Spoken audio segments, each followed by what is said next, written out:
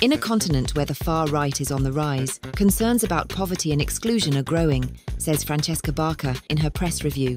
In the run-up to the elections, issues such as inequality were crowded out by immigration, which, as Lisa O'Carroll argues in The Guardian, wasn't the most important issue for voters, despite its prominence in the media and the political campaigning of right-wing parties.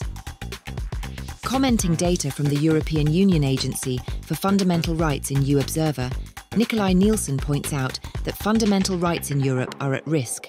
While governments pay increasingly less interest in democracy, poverty and social exclusion are on the rise in Europe. As is so often the case, it is minorities who are most at risk. In an article for the Tageszeitung, Alexandra Kame tells a very worrying story. In Germany, Asian, Muslim or black people have a much higher risk of poverty than the non-racial population.